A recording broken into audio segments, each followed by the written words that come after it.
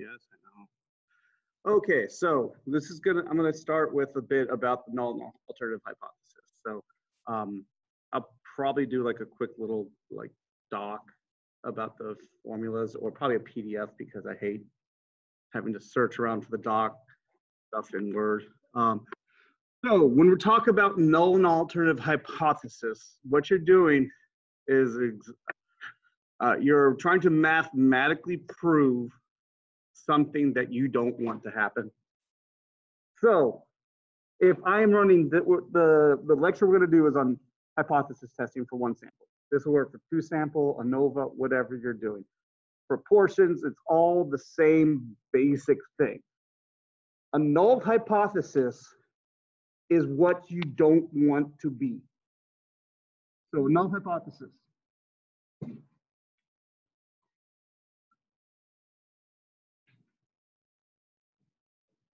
is symbol H0.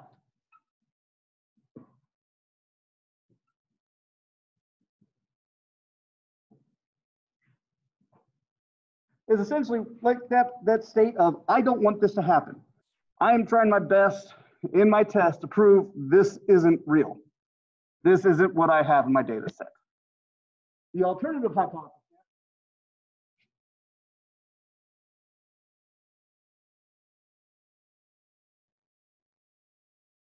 H of A is, in English, what I want. This is the state of being of what I want from my test. To set this up, you do H0, you set your mean equal to some value. I'm choosing 60 randomly. My null hypothesis, so let's say I'm trying to say the number of home runs hit in the 2000s for the top player was 60 home runs. And I'm going to set the alternative hypothesis, the one I'm trying to prove, is that it's higher than that. Because I want to say that, hey, that was the juiced error, right? I want to prove there's more home runs hit in that era. So my alternative hypothesis, HA, would be that my mean is greater than the 60. So I don't want to prove that I have 60 home runs. What I'm trying to prove is I have more than 60 runs. However, you don't prove anything. When you write your words, you do not say you prove anything. All you can do is reject or fail to reject the null hypothesis. So if you fail to reject, that means my data is not far enough away from 60 for things to work. If I reject my null hypothesis, that means all I'm left with is 60. So you're proving it by disproving everything else. If all I have left is my alternative hypothesis, I can't say it's true, but I can wink suggestively at its area. I have more than 60. So I reject, or I fail to reject the null hypothesis. So we'll get into that a little bit more in it. Yes.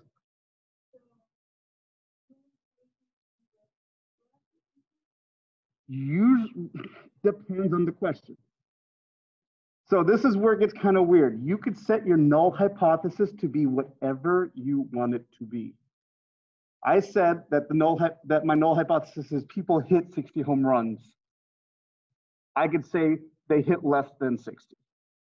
I could say that's the cap. It depends on how you ask. 100% how you ask. So depends. That's where it gets kind of weird, and that's why it's very important the words that you use for what tests you run, what p-values, what z-values, everything, because if you set it up to be this, or that, you're changing it from one tail to two tail. You could even switch the one tail by doing that.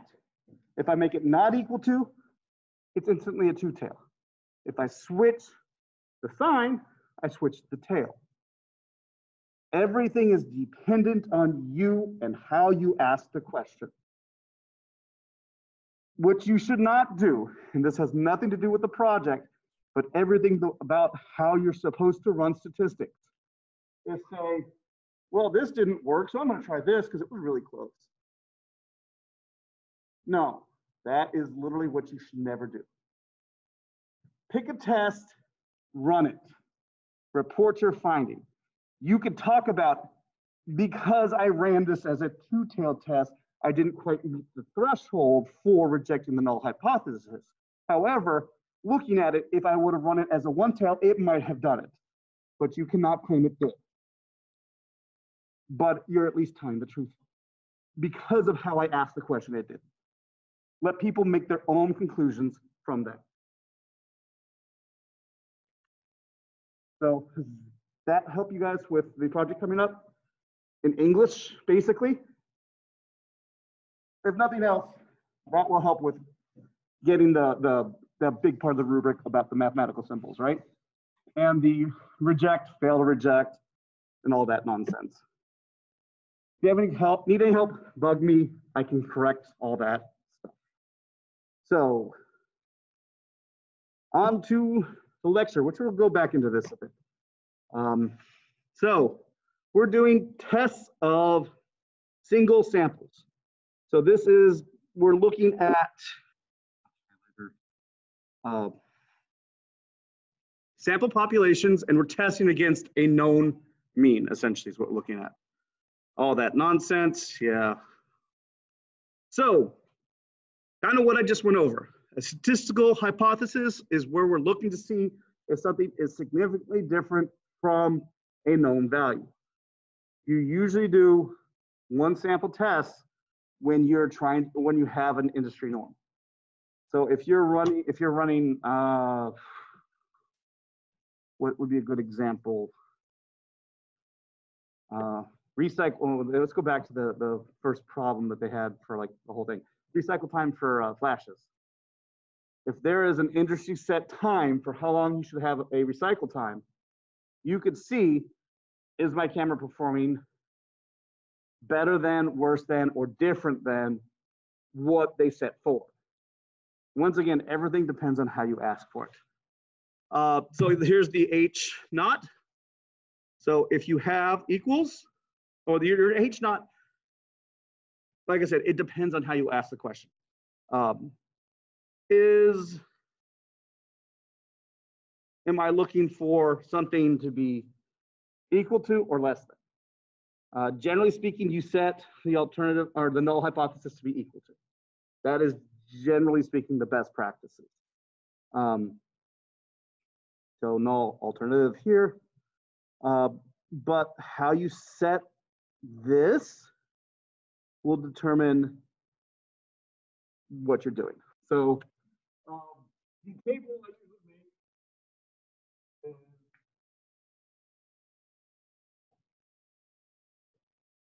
two, one, so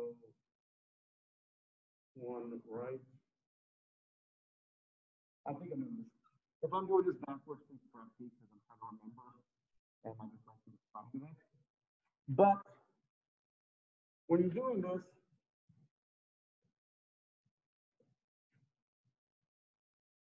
specifically when looking at critical t-values, what you can do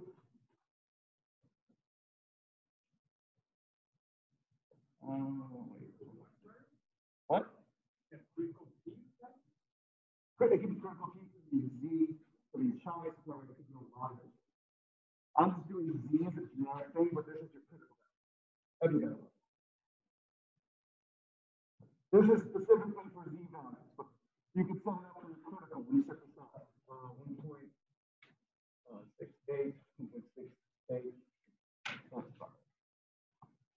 So you can set your critical Z values or whatever it is, look it up based off of the test you're running.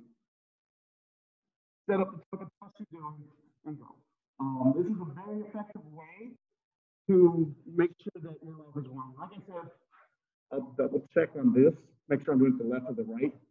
Just have to make sure, let me check real quick. So if I'm looking for something that's left first, then yes, that's right. Because if I'm looking for less, it'll be down this left side of it. If I'm looking for something greater, it's going to be this side. So yeah, I did it right. Yes. I don't remember. I was just trying to pull the numbers out. Those are the critical values. So you go to the Z table or the T table or whatever you're using for your significant level or whatever, for homework, for your project, whatever, and you put in, like if this is 95, you put in 95, 95, 97. So that if you're doing these by hand or make it a function to do it, you have these values in.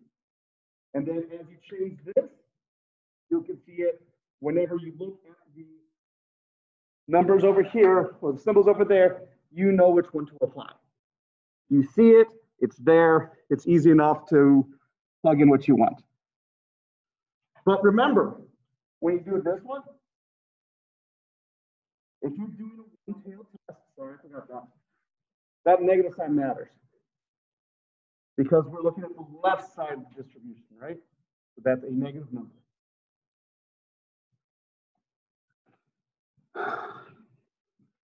So after that, we will, you're trying to test it. You draw a sample. We get the data, however you're going to get the data, and we have to, when we're supposed to look at specific things, but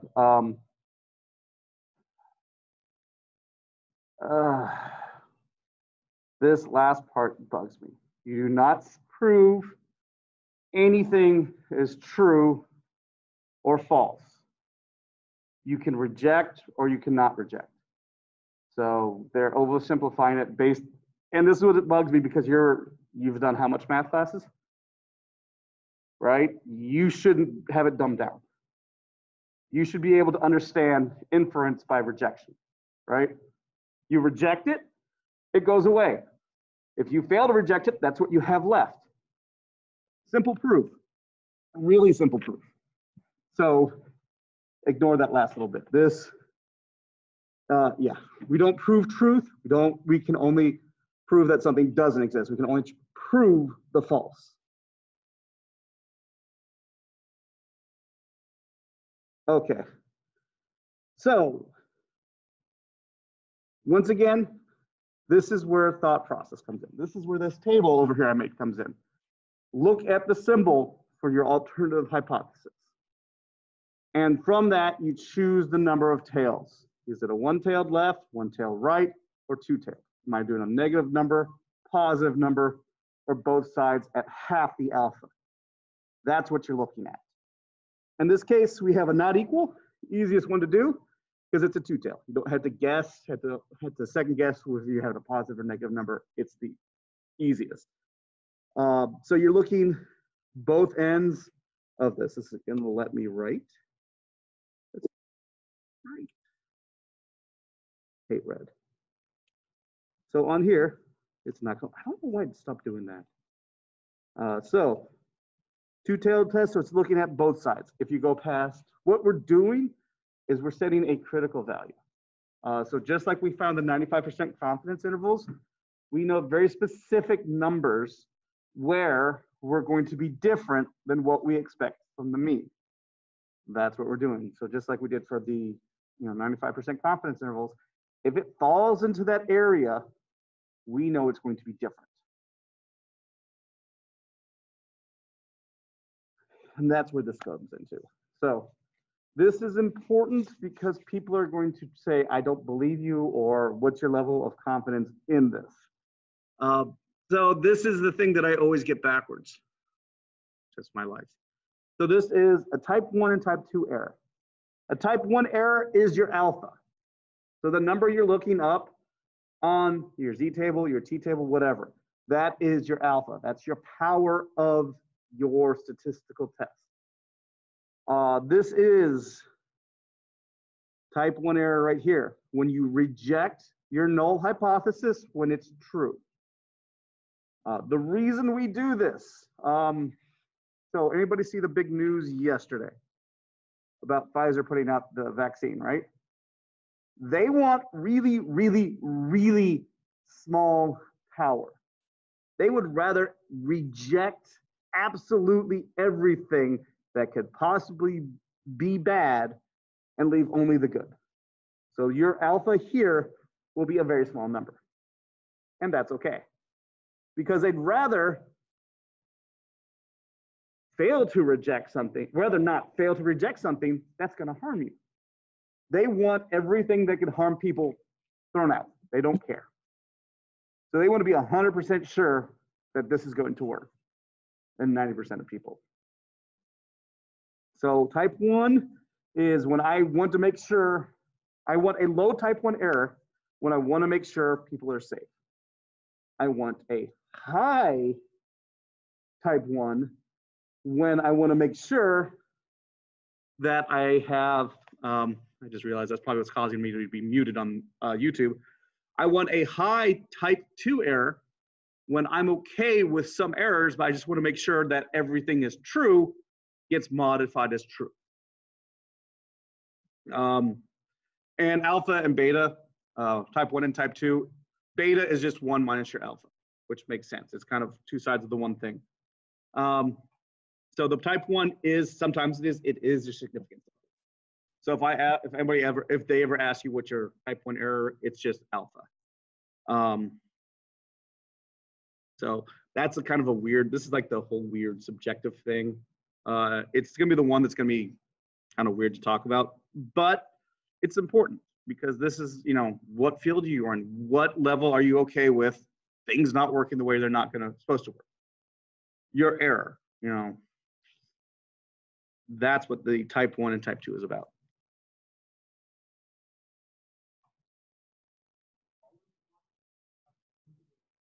Yes, because usually if you, well, think of this, if I have a low type 1 or a high type 1, I'm letting in a lot of things that should not happen in. So I want really low significance. I want really low significance. I want to make sure what I get is actually different. So that's why the industry standard is about 0.05 for just about everyone. No one's doing biomedical engineering or anything weird like that. Then you're like 99.9, right? Unless you're doing some weird stuff that you haven't gotten into. If you're gonna run Bonferroni, let me know, and then you can go up to 95 if you want to look into that. If not, just do 99.9. It's the same thing. But if you want to look into that and run that, you're free to go to 95. Bonferroni corrections, specifically, not a Bonferroni test, a Bonferroni correction, which is different. Are you running in MATLAB or R? Okay, I don't know if it's in MATLAB or not, but I do know it's in R. You can always find the formula. It's there. It just adjusts your p-value given, because usually if you're running bioinformatics or stuff like that, you're going to be running like huge data sets. And you'll see in a little bit, numbers can be so big that it's going to change how you look at numbers. You're going to get significance and you're not going to trust it. So you correct for the large data sets with this mathematical formula. If you can't find it, let me know. I have it in the book somewhere on the internet, and I could just grab you get the formula for you. Bonferroni correction. It is in R, so worst case scenario, you can like get your p-values, and you can run it through R if you're interested. Otherwise, if it gets too much of a hassle, just keep your 99.9. But it's something you should be aware of going into that. So probability for doing this is the same as probability for everything else. You take, you know, the difference between your 48 and 50 divided by 0.79. What's 0.79 here? did they get 0.79? Oh, that's just, they're running it through, wait, this is the bottom part of your data set. They don't tell you it, but that's the bottom part of your data set to get your z-value. So whenever you correct it, if you want to find the probability of each side, you just run a z-test for low end and the high end. This is calculating your critical z-scores. So if you're below these points, you're going to be significant. So this is how they calculate the p-value. You could do it this way. You can make 95% confidence intervals and see if it falls outside of it. Both of them work. So this implies that about 5.7% of all random samples would lead to rejection of the null hypothesis because they would fall outside of it. Not quite what we want. We actually want that 0.5. So you need slightly bigger windows. If we change it to 52 instead of 50, we have negative 4.43 and negative 0.63. That changes a lot of things because if our normal mean is 52%, and we're checking to see how many are over 51.5, a lot of data is going to be over 51.5 because 52 is our normal mean. So we're going to have really high reject or fail to reject null hypothesis because our normal mean falls outside of what we're looking at here. So we go up from 5 to 26%.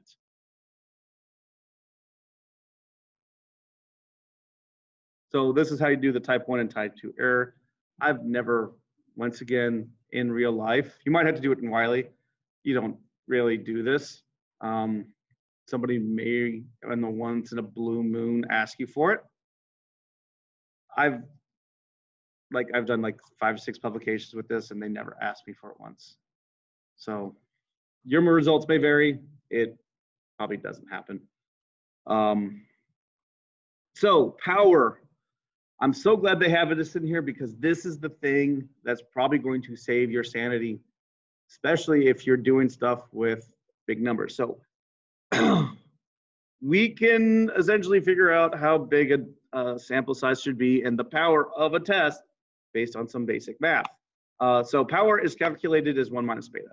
So power is alpha. The probability of correctly rejecting a false null hypothesis. So alpha is power. We set our power equal to what we expect in the industry. So if this is propellant burning rate problem where we tested null mean is equal to 50 centimeters per second against not 50 centimeters per second. If the true value of the mean is 52, if we have 10, we found that beta of 0.2643. So the power of the test is 0.7357. So if we know our beta, we can test the power. So the probability is of correctly rejecting a false null hypothesis is about 74-ish%, which we like. That's, not bad. Not the greatest, but not bad.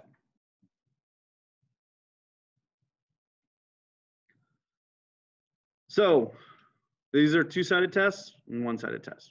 Kind of went over that before, right? So 2-sided test, really easy to see, has the not for the alternative. The 1-sided test, where your mean is greater than or less than a known mean or given value. So when you have a 1-sided hypothesis, rejecting that null hypothesis is a strong conclusion. It is better if you are looking at tests. This is why I said it's important to ask the correct question. If you ask the correct question, you have a stronger chance of doing that because 1-sided test, we have a larger rejection area. So if you ask the right question, you have a better chance of rejecting a null hypothesis. If you're looking for differences, you're gonna have a smaller chance because you have smaller windows. So everything is based on a point of view. So if you want to have a higher chance of rejecting, think of the proper question. If you want a lower chance, because remember, you don't always want to reject the null hypothesis. If I'm looking at, for instance, do I fall within specs for contaminations of lead in the water versus am I over specs for parts per billion of lead in water? Are two completely different questions, and they're both valid. So which one do you want? If it's a report to somebody up high, you may want the two-tailed. If it's a internal memo, we need to get this taken care of now, you may want the other one, because then it shows that, hey, this is a problem, we need it fixed because we don't want EPA here. Or, hey, we need to get this done because it's going to be an issue now. I'd rather get it done with quickly. Although no one usually cares about the flow of lead, but companies may. Companies may say, we have this, we should be using it as a resource. Not making judgments, I don't particularly agree with it, but companies are companies. They want to know high or low in that given situation. Like I said, not a big fan of it personally. So a p-value is the smallest level of significance that would lead to rejection of the null hypothesis with our data. In English, if we are below our power that we have, so that alpha value, we would reject it. So if your p-value is below your alpha, you would reject the null hypothesis. So that is the observed significant level.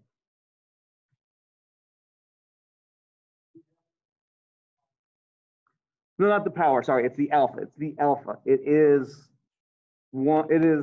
if your p-value is below your alpha, you would reject the null hypothesis. So the p-value has to be below alpha.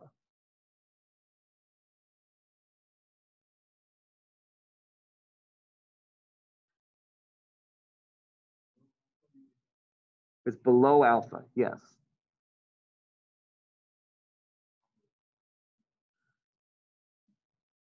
Unless you have calculated specifically your beta, if you're going off of assumed normality of 0.05, 0.95 for alpha and beta, then it would be. If you have calculated your chance, then it's differently. So it really depends, are you looking at theoretical versus actual? So that's why it's kind of hard. That's why I corrected myself, because p-value looks after your alpha, not necessarily. Your power can be your alpha, depending on how you're looking at it. It gets kind of confusing. So to simplify, alpha p-value. Below your p-value or your alpha on your p-value, at or below, you'd reject it. The only problem with this is this leads to something called p-hacking. What ends up happening is everyone will throw the kitchen sink at your data to find something significant. You're going to change your sample size, you're going to change what you're looking at, and everything. You'll do a two-tail test and change it to one-tail test, change it to the other side in order to find significant differences. You're not supposed to do that. You have the question, you run the test, you report it. If you think it might be high or you might be low, you could do that. There's no saying what your research question is except you. If you think, I'm thinking that it might be high, but there's an equal chance of it being low, then do that. But it has to be two separate research questions. So what are, like, for instance, if I'm looking at,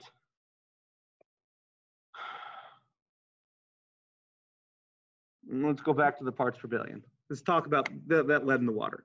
If I'm saying we've had an increased production in our facility, which could possibly lead to high lead levels. So that's one alternative hypothesis.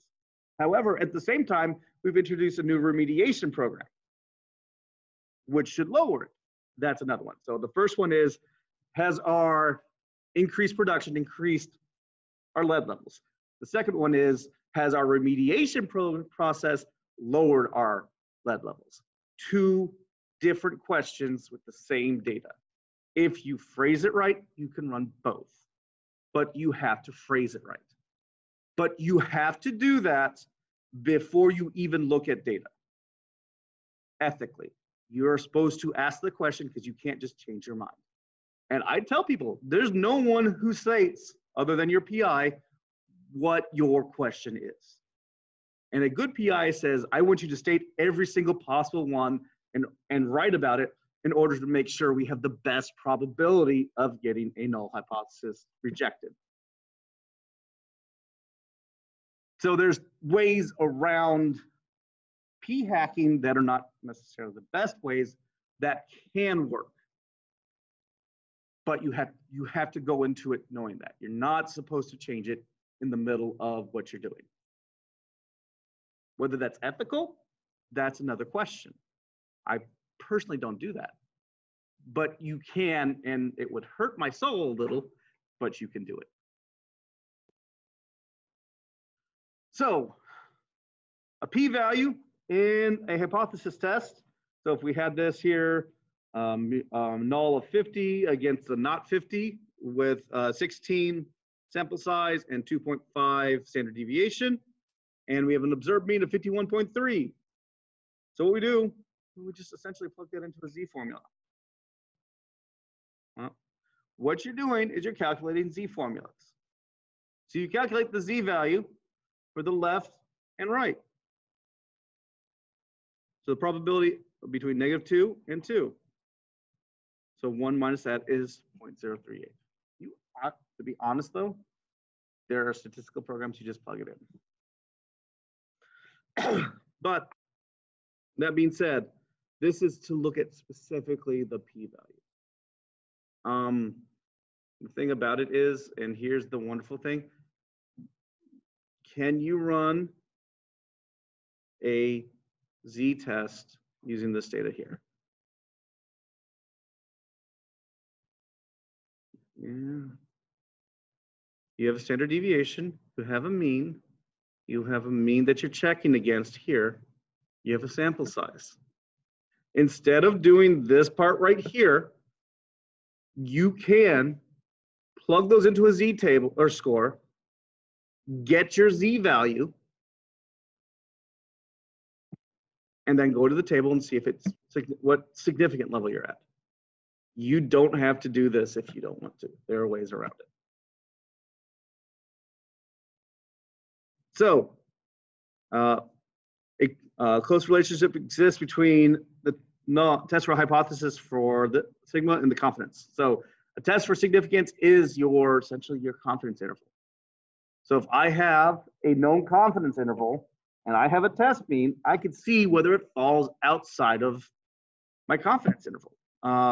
So if LU is 100 minus or times 1 minus alpha, the confidence interval for the parameter is set as equal and not equal.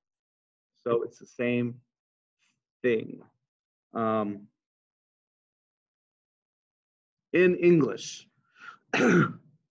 if I have a confidence interval and I run my true mean and it falls within that 95%.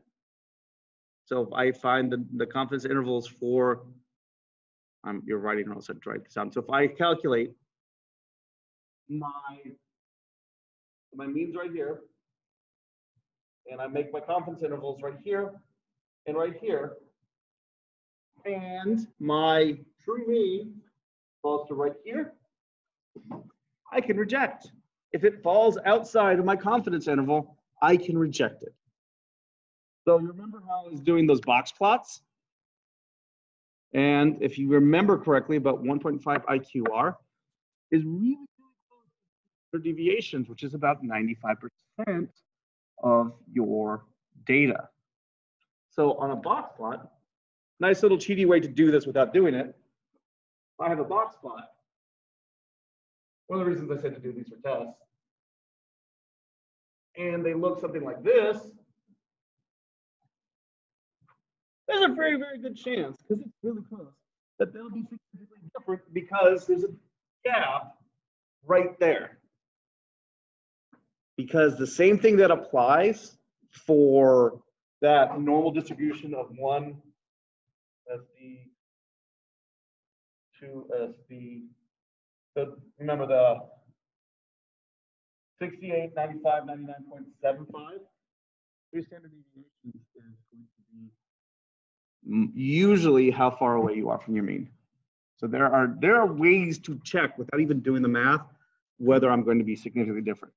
So like for instance, this one, standard deviation of 2.5, 50, 51.3. I don't think I would personally reject it. Just looking at it. But even then, it's one of those things I know instantly or not instantly, whether or not it'd be something I would reject.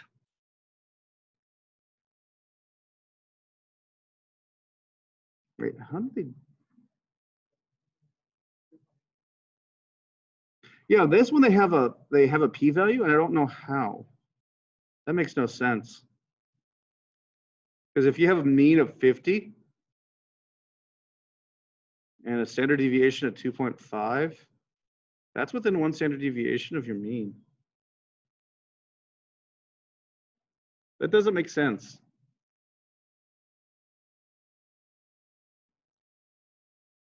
.5 times divided by 4. Sorry, this really doesn't make sense.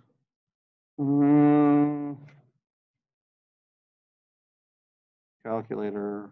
0.625. So it's 1.3.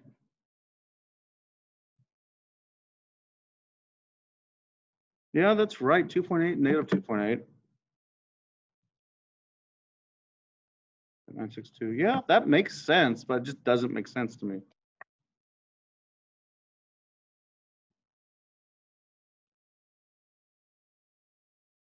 .50, 48.7, 51.3.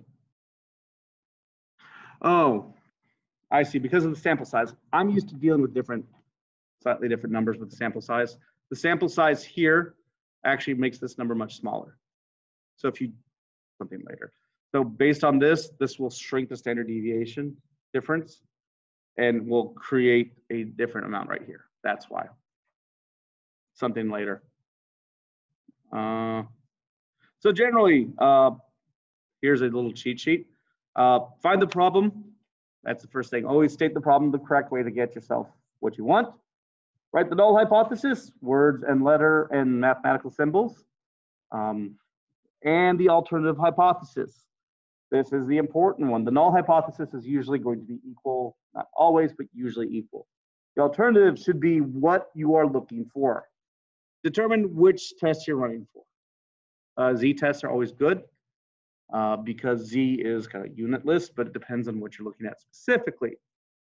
You can also run F-tests, T-tests, chi-squared, Wilcoxon ranked, all kinds of nonsense. So you reject your null hypothesis if your p-value is below your alpha or if you fall within the rejection of area of your z-scores. So you do any maths that you are forced to do or use a computer to not do maths, up to you, and draw your conclusions. This is where it's important. What does it mean? So yes, I reject the null hypothesis. What does that mean? So should the null hypothesis be rejected? Should it not be rejected? And if I reject it, what does that mean for my data? So if I was doing the baseball example and I rejected the null hypothesis, that means, yeah, people are hitting more home runs than 60 a year. If I have it as different, did I prove that people hit more than 60 home runs? Or did I prove that they didn't hit 60? So your answer and how you talk about it depends on your alternative hypothesis. What did I have? And then I have to talk about it in that context. You can say you hit more because, and here's the important part about hypothesis testing, you have to report your mean, and I would highly suggest reporting your standard deviation because that tells me and allows you to say if it's higher or lower. Because if it's a higher value and you reject it, it doesn't matter if it's a two-tailed test. You showed that it's significantly different on a two-tail, and your mean was higher than your hypothesized mean. It doesn't matter. You can talk about it that way. So just because you choose the wrong test, you still get a significant difference. You could talk about something's bigger. You could talk about it being lower because you have that data. No one has ever told you you can't report means and standard deviations. That's normal. So talk about it and use that for the context. Use that for the talking and the writing. So Z-score statistic, we've done that.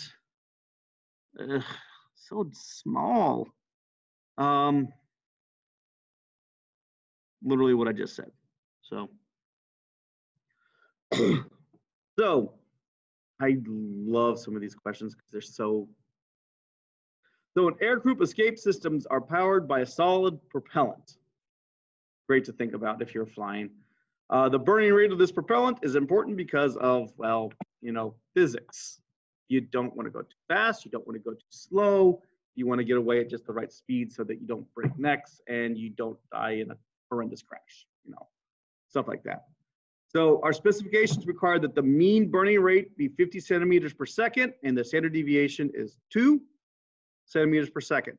We have an alpha of 0.05. I personally want an alpha of 0.01 if it's my life, but whatever. And a random sample of 25 has a sample average burning rate of centimeters per second. So we have what we're looking at, which is the mean of the burning rate. We have a null hypothesis that it's at 50 centimeters per second, which is what we need. And we have an alternative hypothesis that it's not. So when you're looking at specifications, a lot of the times you're going to run a two-tailed test because you want to make sure that it's not any above or below what's important. And here's where it's fun. Yeah.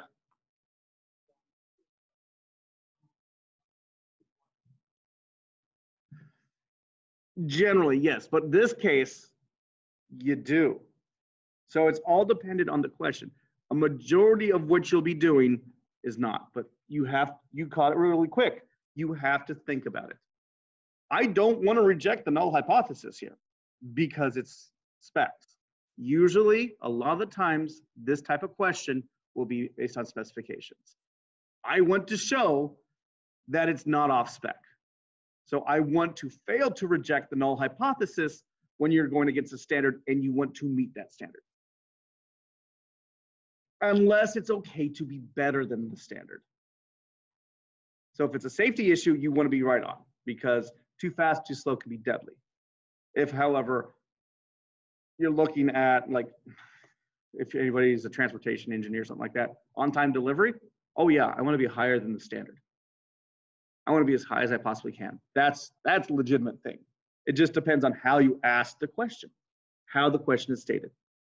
Health and safety, it's OSHA stuff. It's usually you meet spec. You want to meet spec. You don't want to get higher or lower because OSHA man is not a nice man for fines.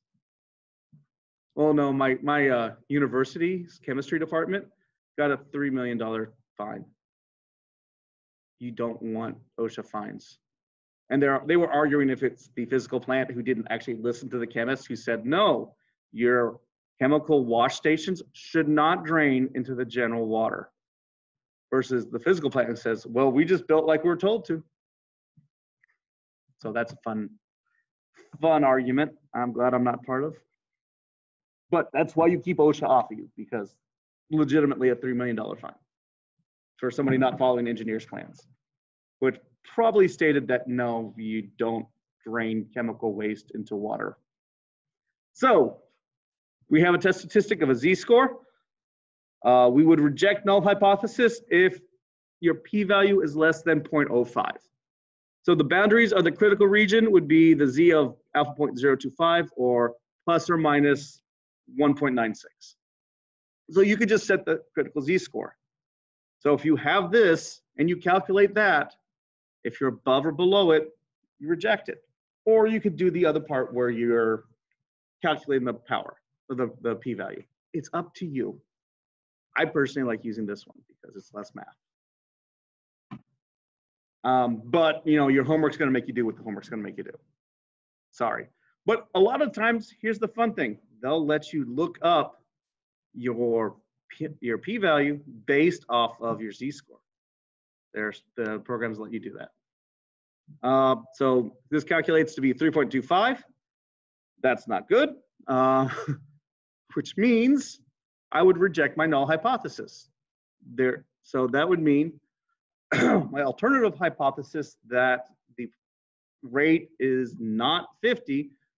And if I look at the means, I have, what was the other mean? Did it actually give me the mean?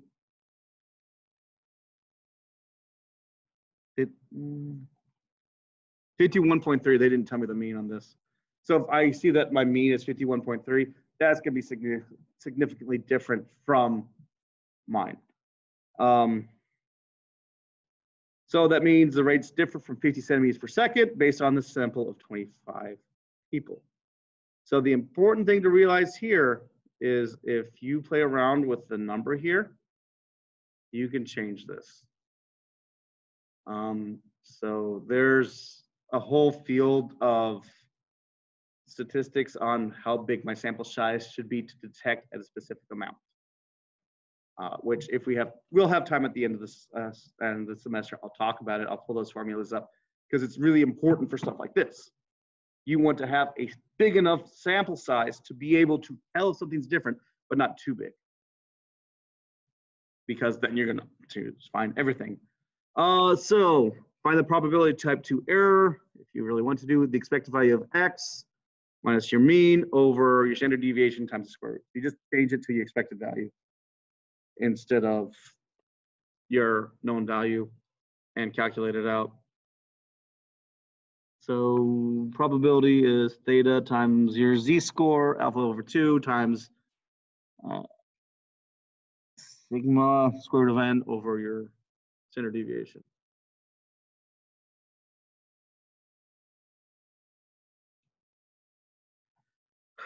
So if I'm looking at a two-sided test, z alpha divided by 2 plus z beta squared, sigma squared over,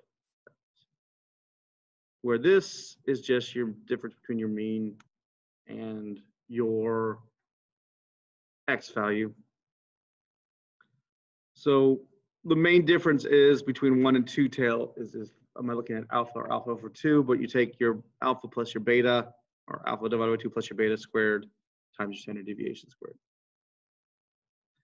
Once again, I've never really truly had to do this,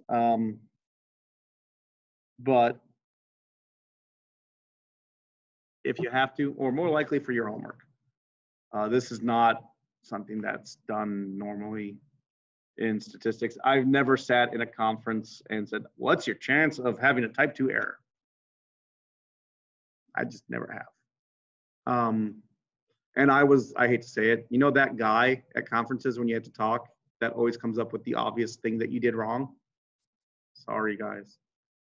I truly am sorry, but it's just one of those things where I needed to get better at stats, and the best way to get better at stats is to, especially for teaching, right? I need to know what you're thinking. So I need you to go through your thought process, and the best way to do that is to poke holes at people. It's not malicious, I swear, but it helps. I just learned to be nicer about it as grad school went on. So, the rocket propellant example 9.2, if we have a true burning rate of 49 centimeters per second, the beta for the two-sided test with alpha 0.05 and everything else. So we would have a difference of 1, right? 50 minus 49. Alpha divided by 2 of 1.96. So 1.96 minus 25 over your standard deviation, and then you take the negative. So you have negative 0.54 and 4.46, so which give us 2.95. So about 30% chance to fail. We'll fail to reject the null hypothesis when it's true, burning at 49 centimeters per second. If we change this number, once again, we'll change a lot of things within the problem. So it's reasonable, not great. So power 0.7, we don't really truly like. We would like to see that a little higher. Generally speaking, the higher we can get that up, the more people will believe our results. Specifically when you're talking about health and safety, we want to see 0.8, 0.9, something like that, when we're actually looking at true numbers and not hypothesized numbers. So if we want to find, this is actually, if we wanted, this is the level of determination. So this is actually the power stuff.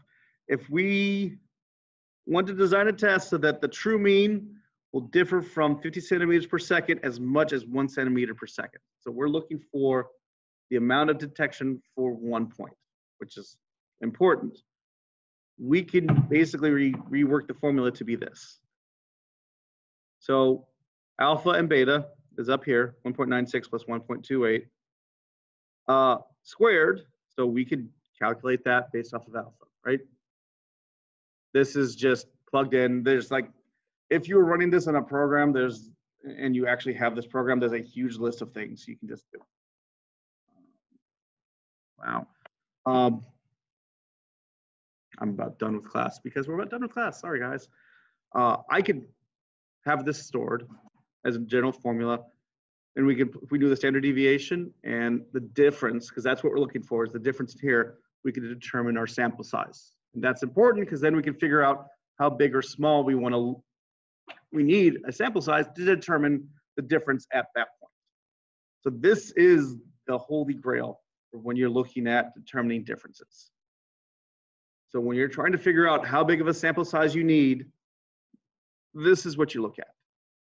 And like I said, this will be calculated for you if you're running it on a computer, because this is just stuff you look up. You plug in your alpha, and it gives you the alpha divided by 2, and your beta is just that as well. You'll put in your standard deviation and find your difference. Plug it all in and go.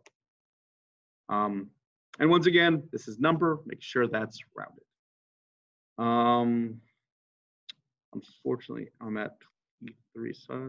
So because of this, the bigger we get with our sample size, the smaller or the more likely we are to reject the null hypothesis. We want to control the sample size as much as possible in order to keep it a level of detection that makes sense. So most practical situations, our sigma squared will be unknown. Even then we may not be certain of the population is normally distributed. So we're trying to like go between a large enough population size, find believable results, while at the same time having one small enough to be able to detect, to be believable, at the same time be able to detect differences. So it's a weird like kind of balancing game. For t-test, p-test, z-test, all that nonsense. If you're trying to build models, so if you're in the realm of like huge statistical models and you're trying to build what's best, you don't care about a specific sample size. You want as much data as possible. If I have enough data, I have enough to build something to show people. So this is only for t-test and p-test. You want to kind of to obtain the right amount of sample size. Any other thing, then you want more, because you don't care about the p-value. You care about what's within the model. You care about the effects within it, not the effect that it's significant, because yeah, of course it's going to be significant. But what does each variable within that model mean to my data?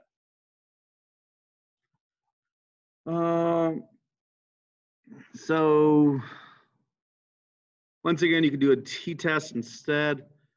So it is currently, when are we supposed to go to?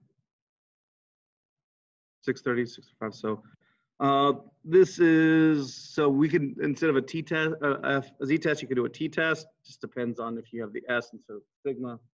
It's the same basic thing. So once again, we have a bunch of data.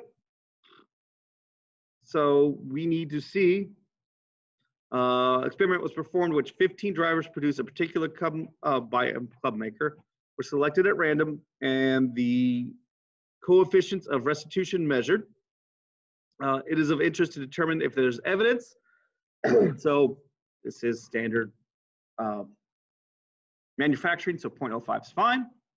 To support the claim that the mean of coefficient of the restitution exceeds 0.82. So that's our hypothesized mean. We can find our mean and S from here. So 0.8375 and 0.02456, pretty small. So we're looking to see if it's great, exceeds. So remember on here, when you do this, we're back to word problems. Sorry, guys. In there, exceeds, greater than, less than, not, is not equal to. So you have to go back through here and read it like a word problem and just do the mathematical symbols. So in this case, the null hypothesis is it's equal to that 0.82, with the alternative that it's greater than. We could care less if it's less than, because this is something that, you know, we're okay with it being less. We don't want a greater. Run the test statistic. We have a test statistic here, mean minus your hypothesized mean over S over square root of n. And we reject if our p-value is less than 0.05, or we can go to the t-table test and do the same thing. So since x is 0.8375, so the difference between that and our mean over S over square root of 15 gives us a 2.7. Something that high, very good chance you're going to reject the null hypothesis. So if you go to the t-table, degrees of freedom is 2.72. So it's literally a point, falls between 2.642, so which is alpha 0.01.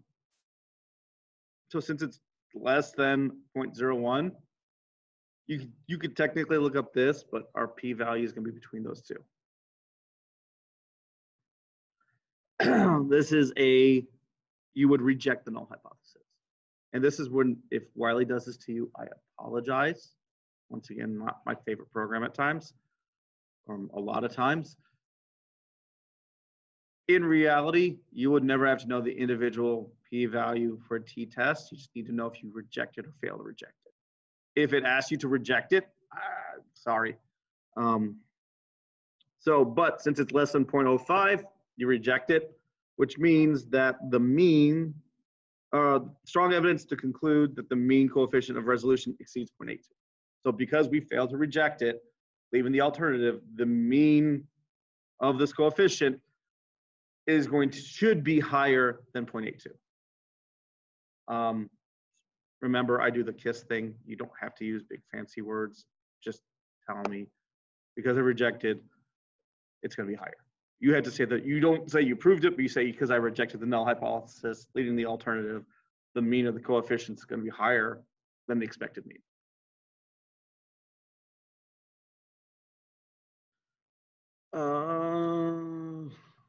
So this is how you would look this up. So same thing, mean minus your differences of the mean versus hypothesized over your standard deviation.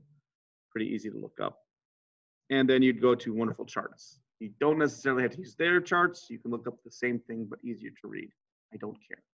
For the quiz next week, if you really want to just print out the Z table, T table, and all these charts, go for it. I will let you have them, so you don't have to look them up on the computer, because it's pointless. Or if you even have them as a PDF, I don't really care. Because I know those charts that they have there are annoying to pull up and hard to read. So have at it.